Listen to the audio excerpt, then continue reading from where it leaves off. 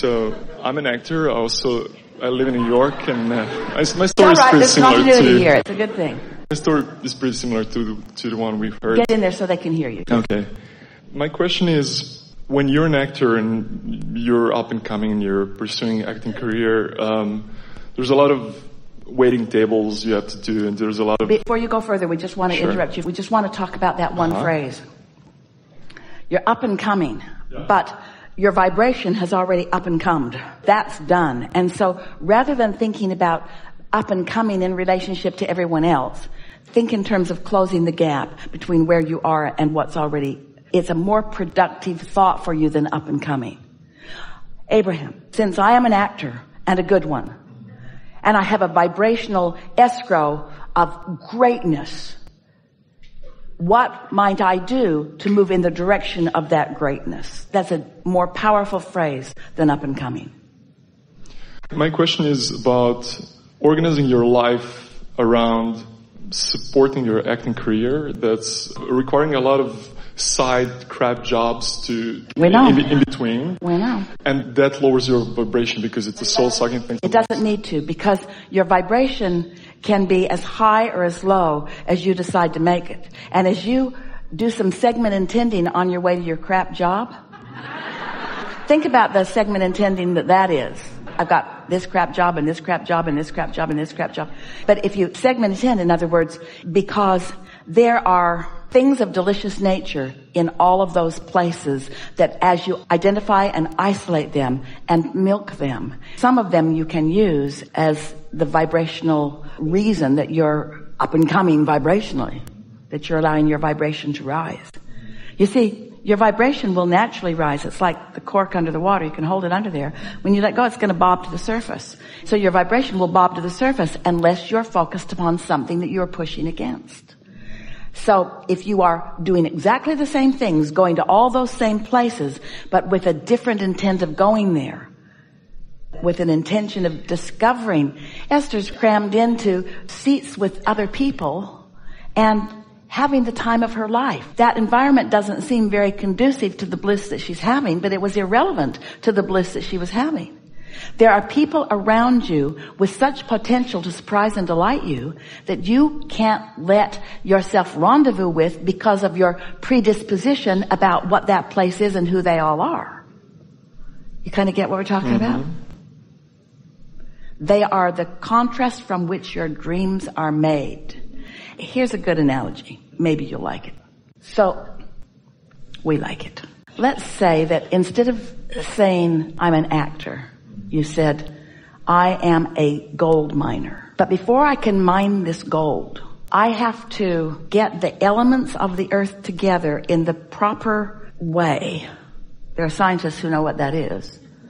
And I have to apply enough pressure on them to make rivers and veins of them. I might even have to have some tectonic plate shift and some upheaval, volcanic activity. And I'm getting on that because I'm creating the gold mine now. And we say, oh, no, the gold mine's already created. All you have to do is get in the zone and you'll be inspired to where the gold is that you've already put there. How about that? And there's gold in them thar hills. Everywhere you are, there is something that you want. But what happens to humans, you say, I'm an actor and there's where I want to be and here is not where I want to be. And we say, if here is where you are and here is not where you want to be, you can't get to where you want to be. You have to make where you are where you want to be, even if you don't want to be there. You have to find something about where you are that causes you to like to be there. Or you have to just let yourself dream and let the dream be more dominant. So where you are is irrelevant because while you're going through the motions of that and you can, you're still dreaming that dream. We know you get that conceptually. How can we make it practical enough that it feels doable or beable? We don't want you to dream in your future. This present sucks and I'm dreaming in a future. That's the story that a lot of successful actors tell. But it's not the most productive story. That takes way longer than it needs to. Tell us your favorite crap job. What is it? Catering, bartending. Bartending. Yeah. Is there ever an opportunity for more performance than there. So here you are performing, and an audience, a captive audience, usually drunk. And they're wanting to be uplifted and wanting to have a good time and wanting attention from someone, and there you are. What could be more fun? Recently, Esther and her daughter Tracy and her husband and their 2 children, they flew to New York, had a wonderful time together. They were there for 4 days. They were going to be there for 5 days. When they left San Antonio, while they were at the airport, the flight was delayed, and then it was delayed, and then it was delayed, and then it was delayed, and then it was delayed, and then it was canceled. And the troops were getting a little restless, and there was some complaining and pouting going on. And Esther said, wait a minute, you guys. Isn't the whole point of this just so that we can be together? And what difference does it really make where we are doing that being together? Here we are all together. There's not anything else that any of us are required to do. Isn't this the perfect time for us to just be playful together and having fun together? And at first it felt like such a weird thing. And then they all thought, oh yeah, hey. Esther says all the time as she's making her way through the belly of the Hotel Wells, or even sitting in the kitchen in anticipation of visiting with you all, and she's thinking to herself, there's no place on earth I would rather be than right here, right now. There's nothing I would rather be doing. That's how you want to feel no matter what it is that you're doing. It's not the most fun thing to be on an airplane for a lot of hours, but it's something that's sort of part of the process, and you can line up with it. And that's really the point that we're wanting to make with you. That's the law-based thing that we want you to hear. If you do something because you have to, rather than because you want to, then you're not lined up with it. So either don't do it or do it. And if you don't do it, line up with not doing it. And if you do it, line up with doing it. Because lining up with it, and by lining up with it we mean look at it the way your inner being is looking at it. And your inner being is always looking for life-giving opportunities. If we go through your list of 10, it'll be just like the last one. The whole reason that you want to be an actor is because you want to uplift. You have a captive audience all the time right there wanting to be uplifted. Wanting to hear wisdom from you. Bartender wisdom. Life wisdom. Why do you feel so good while you're here? I love people. Why do you look so good? Well, that I can't help. And I do have these products. Why do you seem so happy? I am happy. I'm not just seeming happy. I'm not acting that. I'm feeling that.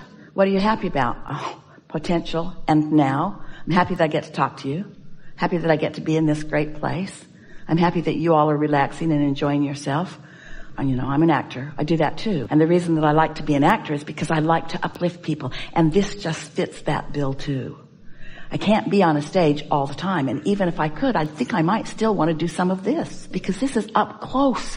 Having opportunities to get to know people and uplift people and learn from people and define myself. My acting is fun too. It pays a whole lot more. There's so much that is coming. I can feel it in the pipeline. But with that, somebody else has written it and somebody else is directing it. Here, it's just you and me. Here, we're creating it as we go. We're following the plot line, and we're, by our focus and by the power of our minds. In other words, some of them you can get that deep with. Some of them will eat it up, drink it up. Following? Yeah. So my question was whether to just keep on doing crap jobs in between acting gigs and change the way I look at things in the direction of what you were just saying. Do you have a choice? Well, there is always a choice to introduce new things you do in New York because there's so many opportunities. But the problem But what's the path of least resistance? The path of least resistance for me is keep on doing jobs. This is a big question. That's the right answer. This is a big question. Is the path of least resistance to stay where I am and adjust my attitude about it, or to take my crappy attitude to another crap job?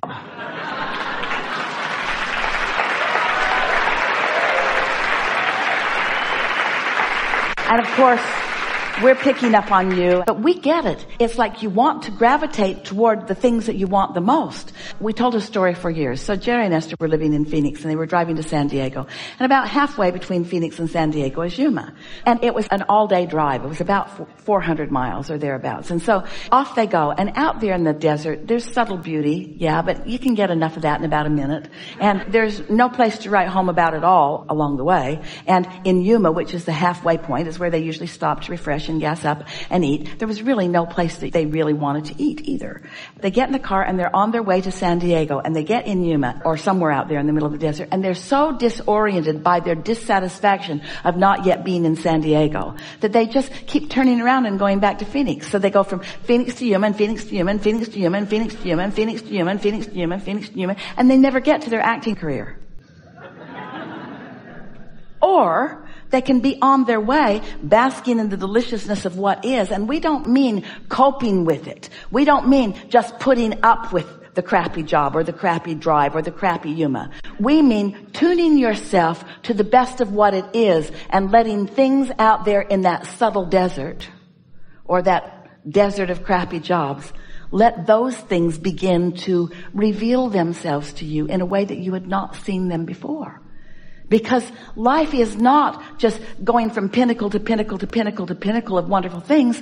Life is about the journey in between. And that journey is about the desire that's focused within it, you see. Once you begin talking to those actors that are so well employed and so known by the world and so well paid and so happy in their work, once you get up close and personal to them, and you are and you will.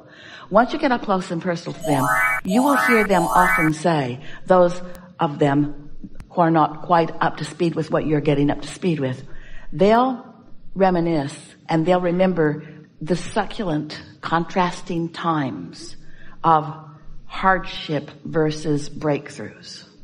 And as they tell the story, it's all about the breakthroughs. It's all about the breakthroughs. And the breakthrough is what we want you all to focus on, because in any moment that you allow yourself to find that vibration of upliftment, you'll have a breakthrough into something. And each one of those breakthroughs, it's not just the breakthrough into stardom and fame and riches. It's all those breakthroughs. That's why you're here in these physical bodies. Because in this manifestational arena, when you line up your energy and something shifts, you get to savor it with all of your physical senses. It's just delicious for things to unfold for you here. You want to be on the leading edge because there is a more measurable discernment of your vibrational progress. Not progress in the sense that you've got these goals that you must accomplish when you're here, but progress in the sense that life has carved out for you a greater opportunity for joy. And when you let go of the resistance and you allow yourself to move toward that joy, you are expanded into a place that you couldn't have been without it. Did you hear that? We'll say that again to you in 10 different ways. The joy is in the journey. That's one way you're tired and bored with now. But if it were not for the knowing of what you don't want, the appreciation of what you do want couldn't even be there. If there were not a time of not well employment in the sense of what you're moving toward, then there would be no satisfaction in moving toward it. You need that relationship, you see. But humans are too heavy on the what is part of the relationship. And we don't ever want you to let go of the what is part of the relationship. We just want you to dream more so that you can feel yourself moving. We want movement. We want you to identify the movement towards something. Satisfaction comes from one place and one place only. Having an intention that is established, that is calling you, and you pulling up your roots and clinging and allowing yourself to be drawn into the direction of your creation. That's the only place that satisfaction comes from. Let's say that somebody here, Esther knows so many really famous people. And let's say she calls one of them and she says, I met the most beautiful human that I've ever laid my eyes on. And I believe in his ability, and I'd like you to give him a break. That sounds like something that you want, but it is minuscule in comparison with the rewards that you're going to feel as you allow yourself your natural movement toward this unfolding of who you really are. In other words, it seems like it's what you want. And some of that stuff comes, but it comes from the inspiration, you see. Getting there? Yeah. And so everything is clear. If you like this video, don't forget to subscribe, and see you in the next video.